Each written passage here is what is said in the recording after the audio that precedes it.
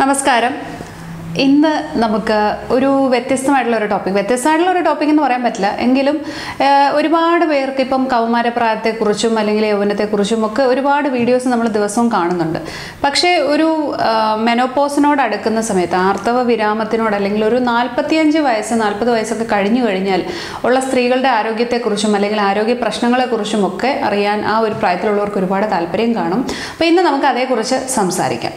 സാധാരണയായിട്ട് 40 വയസ്സ് കഴിഞ്ഞാൽ കണ്ടുവരുന്ന ഒരു പ്രധാനപ്പെട്ട പ്രശ്നം എന്ന് പറഞ്ഞാൽ വാദസംബന്ധമായ വേദനകൾ, കാല് വേദന, കൈവേദന, കഴുത്തിന് വേദന, അതുപോലെ തന്നെ ക്ഷീണം തോന്നാറുണ്ട് ചിലർക്ക്, മുടി കൊഴിച്ചിൽ, പിന്നെ അതുപോലെ ആർത്തവ സംബന്ധമായ ചില പ്രശ്നങ്ങൾ, ആർത്തവം നീണ്ടുപോവുക, അമിതമായിട്ട് രക്തസ്രാവം ഉണ്ടാവുക, അതുപോലെ ചിലർക്ക് മെനോപോസിൻ്റെ ഭാഗമായിട്ട് ആർത്തവ വിരാമത്തിൻ്റെ ഭാഗമായിട്ട് മെൻസസ് ഡിലേയ്ഡ് ആയിട്ട് മാറുക, ചിലരിൽ ഫൈബ്രോയിഡ് വരാറുണ്ട്. അങ്ങനെ പലതരത്തിലുള്ള ബുദ്ധിമുട്ടുകൾ ഈ ഒരു സമയത്ത് അനുഭവിക്കാറുണ്ട്. പ്രധാനമായിട്ടും ഹോർമോണുകളുടെ വേരിയേഷൻ കൊണ്ടാണ് ഇത്തരത്തിലുള്ള പ്രശ്നങ്ങൾ ഉണ്ടാകുന്നത് നമുക്ക് എല്ലാവർക്കും അറിയാം. അപ്പോൾ ആദ്യമായിട്ട് നമ്മൾ ചില ലക്ഷണങ്ങൾ വളരെ സീരിയസ് ആയിട്ട് എടുക്കേണ്ടതുണ്ട് 40 വയസ്സ് കഴിഞ്ഞാൽ. അല്ലെങ്കിൽ 40 വയസ്സ് കഴിഞ്ഞാൽ നമ്മൾ ശ്രദ്ധിക്കേണ്ട കാര്യങ്ങളെക്കുറിച്ച് നമുക്കൊന്നറിയാം. ആദ്യം തന്നെ 35 അല്ലെങ്കിൽ 40 വയസ്സ് കഴിഞ്ഞാൽ ഒരു വർഷത്തിൽ ഒരിക്കലെങ്കിലും ഒരു റുട്ടീൻ ബ്ലഡ് ചെക്കപ്പ് നടത്തേണ്ടത് വളരെ അത്യാവശ്യമാണ്. അതായത് നമ്മുടെ ബ്ലഡിലെ ഹീമോഗ്ലോബിൻ്റെ ലെവല്, കാൽഷ്യം, സോഡിയം, പൊട്ടാസ്യം തുടങ്ങിയ കാര്യങ്ങൾ പറ്റുമെങ്കിൽ മറ്റ് ഫാമിലി ഹിസ്റ്ററി ഒന്നും ഇല്ലാത്തവരാണെങ്കിൽ ഒരു ECG കൂടി എടുക്കുന്നത് വളരെ നല്ലതായിരിക്കും. അതുപോലെ വൈറ്റമിൻ ഡിയുടെ അളവ്, ഇതെല്ലാം രക്തത്തിൽ വർഷത്തിൽ ഒരിക്കലെങ്കിലും ഒന്ന് ചെക്ക് ചെയ്ത് നോക്കേണ്ടത് അത്യാവശ്യമാണ്. കാരണം ചിലരിലാണെങ്കിലും മിക്കവാറും ആൾക്കാർ പരാതി പറയാറുണ്ട്, രാത്രി കിടക്കുമ്പോൾ മസിൽ ക്രാംസ് ഉണ്ടാവാറുണ്ട്, അതുപോലെ കൈകാലുകൾ വേദന, കഴുപ്പ് ഇതൊക്കെ വരാറുണ്ട്. ഇത് ഒരുപക്ഷെ എല്ലുകളുടെ തേയ്മാനത്തിലേക്ക് തന്നെ പോകാറുണ്ട്. അപ്പോൾ വൈറ്റമിൻ ഡി കുറവാണെങ്കിൽ ഈ പറഞ്ഞ ക്ഷീണമോ അല്ലെങ്കിൽ എല്ലുകളുടെ തേയ്മാനമോ ഒക്കെ വരാം. വൈറ്റമിൻ ഡി കുറയുമ്പോൾ തന്നെ സ്വാഭാവികമായിട്ടും കാൽഷ്യത്തിൻ്റെ അബ്സോർപ്ഷൻ കുറയുകയും കാൽഷ്യം കഴിച്ചാലും നമുക്ക് ശരീരത്തിൽ അത് ആഗിരണം ചെയ്യപ്പെടാതെ പോവുകയും ചെയ്യുന്നു. അപ്പോൾ വൈറ്റമിൻ ഡി ചെക്ക് ചെയ്യണം, കാൽഷ്യം ചെക്ക് ചെയ്യണം. പിന്നെ അതുപോലെ തന്നെ സോഡിയം, പൊട്ടാസ്യവും. നമുക്ക് ഇടയ്ക്ക് ക്ഷീണം തോന്നുന്നു, തലകറക്കം തോന്നുന്നു, അതുപോലെ മസിൽസിന് ക്രാംസ്, മസിൽ പിടിക്കുന്ന പോലെ തോന്നുന്നു, രാത്രിയിലൊക്കെയാണ് കൂടുതലായിട്ടും വരുന്നത്.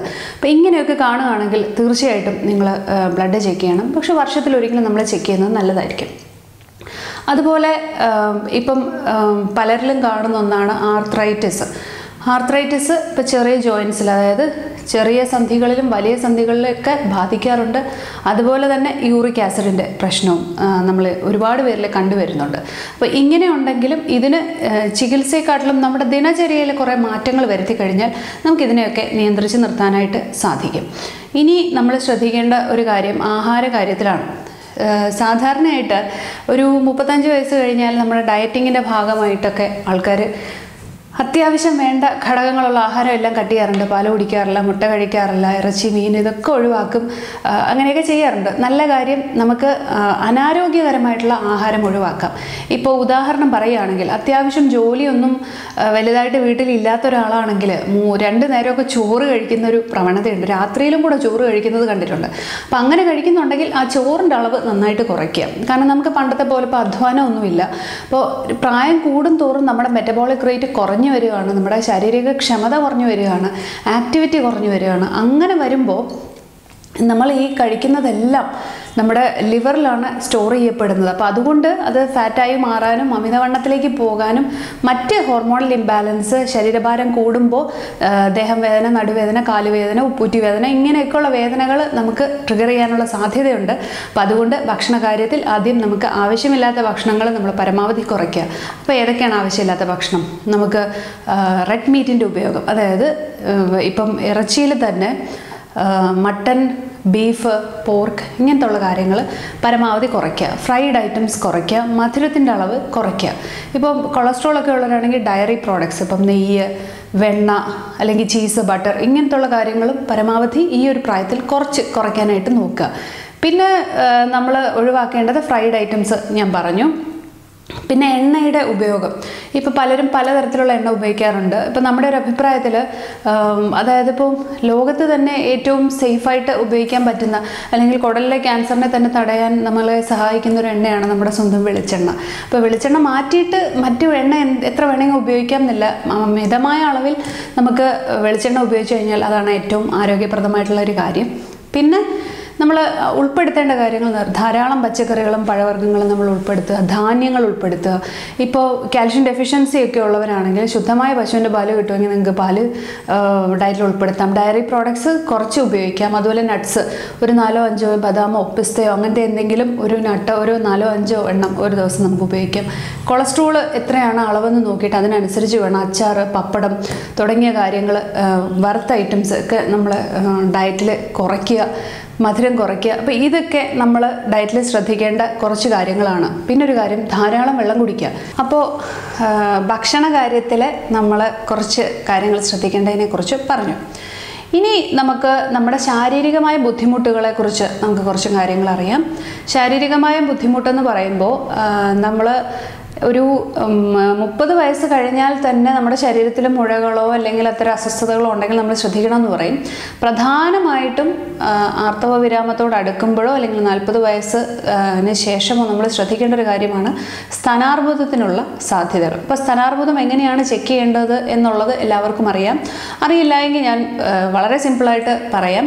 നമുക്ക് ഇപ്പോൾ സാധാരണഗതിയിൽ നമ്മൾ ബ്രസ്റ്റിൽ തൊട്ട് നോക്കുകയാണെങ്കിൽ, നമ്മൾ മാറിടങ്ങൾ തൊട്ട് നോക്കുകയാണെങ്കിൽ അതിങ്ങനെ കൈ ഇങ്ങനെ പതുക്കി വെച്ചാണ് നമ്മൾ, അതായത് ഇങ്ങനെ നുള്ളുന്ന പോലെയാണ് തൊടുന്നതെങ്കിൽ എല്ലാം ഗ്ലാൻഡ് എല്ലാം നമുക്കൊരു ഉണ്ട പോലെ തന്നെ ഫീൽ ചെയ്യും. പക്ഷെ അങ്ങനെയല്ല, നമ്മുടെ കൈ ഒരു 4 വിരൽ ഫ്ലാറ്റായിട്ട് വെച്ചിട്ട് വേണം നമ്മൾ ചെക്ക് ചെയ്യാൻ നോക്കാൻ.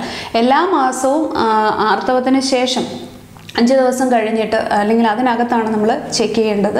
അത് കുളിക്കുന്ന സമയത്താണെങ്കിൽ നമുക്ക് സോപ്പ് കൊണ്ട് തെന്നിച്ച് നോക്കുന്ന സമയത്ത് എന്തെങ്കിലും ചെറിയ മുഴയോ തടിപ്പോ ഒക്കെ ഉണ്ടെങ്കിൽ അറിയാൻ പറ്റും.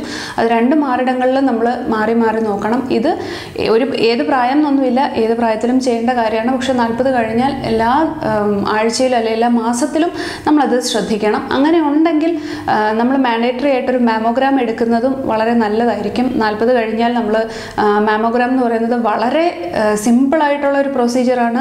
മെഡിക്കൽ കോളേജുകളിൽ അത് പല മെഡിക്കൽ കോളേജുകളിലും സൗജന്യമായിട്ട്, പല മെഡിക്കൽ കോളേജുകളിൽ സൗജന്യമായിട്ട് ചെയ്യുന്ന ഒരു ടെസ്റ്റാണ്. അതുപോലെ തന്നെ പ്രധാനപ്പെട്ട ഒന്നാണ് പാപ്സ്മിയർ ടെസ്റ്റ്. അതായത് നമ്മുടെ സെർവിക്സിൽ വരുന്ന ക്യാൻസർ പോലെയുള്ള സ്ത്രീകളിൽ ഏറ്റവും കൂടുതൽ കണ്ടുവരുന്ന ക്യാൻസറുകളിൽ ഒന്നാണ് സെർവൈക്കൽ ക്യാൻസർ. അപ്പോൾ സെർവൈക്കൽ ക്യാൻസറിൽ പെട്ടെന്ന് തന്നെ എനിക്ക് തോന്നുന്നു ഒരു 5-6 വർഷം മുൻപ് തന്നെ അതിൻ്റെ സാധ്യതകളുണ്ടോ എന്ന് കണ്ടുപിടിക്കാൻ പോലും ഈ പാപ്സ്മിയർ ടെസ്റ്റിന് പറ്റും. അതും മെഡിക്കൽ കോളേജുകളിൽ സൗജന്യമായിട്ട് ചില ദിവസങ്ങളിൽ ചെയ്യുന്നുണ്ട്. അപ്പോൾ അതുകൊണ്ട് 40 വയസ്സ് കഴിഞ്ഞാൽ ഈ 2 ടെസ്റ്റും നമ്മൾ നിർബന്ധമായിട്ടും ചെയ്യണം. അപ്പോൾ അതിലെന്തെങ്കിലും ഫൈൻഡിങ്സ് പ്രശ്നം ഉണ്ടെങ്കിൽ മാത്രം നമ്മൾ അടുത്ത ചെക്കപ്പിന് വേണ്ടിയിട്ട് ശ്രദ്ധിക്കേണ്ടതാണ്. പിന്നെ നമ്മൾ പറയുന്നത് നല്ലതായി എക്സസൈസ് ചെയ്യുക. നല്ല എക്സസൈസ് എന്ന് പറയുമ്പോൾ തേയ്മാനമൊക്കെ ഉള്ളവരാണെങ്കിൽ ഒരുപാട് നമുക്ക് സ്ട്രെയിനേഴ്സായിട്ട് ചെയ്യാൻ പറ്റത്തില്ല. പക്ഷെ നടത്തമോ അല്ലെങ്കിൽ യോഗയോ പോലുള്ള കാര്യങ്ങൾ ദിവസം ഒരു 20 മിനിറ്റെങ്കിലും, അരമണിക്കൂറാണ് പറയുന്നത്, അത്രയും സമയം കിട്ടുന്നില്ലെങ്കിൽ നമ്മളൊരു 20 മിനിറ്റെങ്കിലും എക്സസൈസ് ചെയ്യാനായിട്ട് നോക്കുക. അതുപോലെ തന്നെ ധാരാളം വെള്ളം കുടിക്കുക. ഇപ്പം കിഡ്നിക്കോ അങ്ങനത്തെയൊക്കെ പ്രശ്നങ്ങളില്ലാത്തവരാണെങ്കിൽ, യൂറിക് ആസിഡിൻ്റെ ഒക്കെ കംപ്ലയിൻറ്റ്സ് കൂടുതലുള്ളവരാണെന്നുണ്ടെങ്കിൽ വെള്ളം കുടിക്കേണ്ടത് വളരെ അത്യാവശ്യമാണ്. അതുകൊണ്ട് ഒരു 2 ലിറ്റർ വെള്ളമെങ്കിലും മിനിമം ഒരു ദിവസം കുടിക്കാനായിട്ട് നോക്കുക. ഇനി ശരീരം കാണിച്ചു തരുന്ന ചില വാർണിംഗ് സൈൻസ് നമ്മൾ അവോയ്ഡ് ചെയ്യാൻ പാടില്ല, അല്ലെങ്കിൽ അതിനെ നമ്മളതിനെ അവഗണിക്കാൻ പാടില്ല. എന്തൊക്കെയാണ് അങ്ങനത്തെ കാര്യങ്ങൾ? ഇപ്പോൾ ഈ ആർത്തവ വിരാമത്തോടനുബന്ധിച്ച് ആർത്തവ സംബന്ധമായിട്ട് കുറേ ഇറഗുലാരിറ്റീസ് സാധാരണയായിട്ട് വരാറുണ്ട്. അപ്പോൾ അതിൽ തന്നെ അമിതാർത്തവം, ഇടയ്ക്കിടയ്ക്ക് സ്പോട്ടിങ് കാണുക, ഇപ്പോൾ ഇങ്ങനെയൊക്കെ കാണാറുണ്ട്. അപ്പോൾ ആർത്തവം നിന്നതിന് ശേഷം, അത് 1 വർഷത്തിന് ശേഷം അല്ലെങ്കിൽ 6 മാസത്തിന് ശേഷമൊക്കെ ഇറഗുലർ ആവുന്നത് ഒരു പക്ഷേ പിന്നെ റീഅപ്പിയർ ചെയ്യുന്നതൊക്കെ സാധാരണയാണ്. പക്ഷെ അതല്ലാതെ അതിനുശേഷം 50 വയസ്സോ 60 വയസ്സിന് ശേഷം ഇടയ്ക്കിടയ്ക്ക് സ്പോട്ടിങ് കാണുന്നു, ബ്ലഡ് തുള്ളികളായിട്ട് കാണുന്നു, ഇടയ്ക്ക് എപ്പോഴെങ്കിലും ബ്ലീഡിങ് വരുന്നു. അപ്പോൾ ഇങ്ങനെയൊക്കെ വരികയാണെങ്കിൽ തീർച്ചയായിട്ടും നിങ്ങളൊരു ഗൈനക്കോളജിസ്റ്റിൻ്റെ ഉപദേശം തേടണം. വിദഗ്ധമായിട്ടുള്ളൊരു ചെക്കപ്പ് നിങ്ങൾ തീർച്ചയായിട്ടും നടത്തേണ്ടതാണ്. അതിനെ അവഗണിക്കാൻ പാടില്ല. നമുക്കൊന്നുമില്ലെന്ന് അറിഞ്ഞു കഴിഞ്ഞാൽ നമുക്ക് സമാധാനമായിട്ടിരിക്കാൻ പറ്റും. അപ്പോൾ ഇനിയും ഒരുപാട് കാര്യങ്ങൾ നമ്മൾ ഈ ഒരു പ്രായത്തിൽ ശ്രദ്ധിക്കേണ്ടതായിട്ടുണ്ട്. അതേക്കുറിച്ച് നമുക്ക് കുറച്ചും കൂടെ വിശദമായിട്ട് നമുക്ക് അടുത്ത ഒരു വീഡിയോയിൽ പറയാം.